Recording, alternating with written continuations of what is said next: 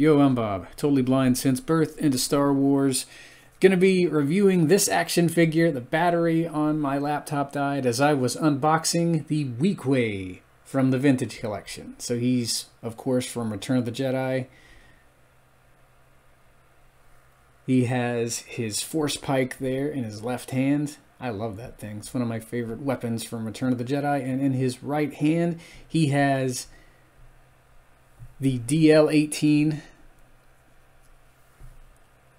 which I'm pretty sure that's the same blaster we see Kanan using in Rebels. There's our Weequay from the back.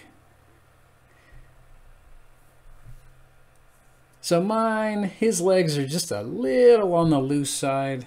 I don't think they're using the new joint system. This is, I think, a repack, but I never did get the Weequay when he was released the first time around, so I'm happy to have one of these. I wish we could get a 4-pack of certain goons like Gamorreans, Weequays. We're getting the Jabba's Court Denizens 4-pack, which I'm excited about. That should be showing up in September at some point. Yeah, I give this guy about a 9 out of 10.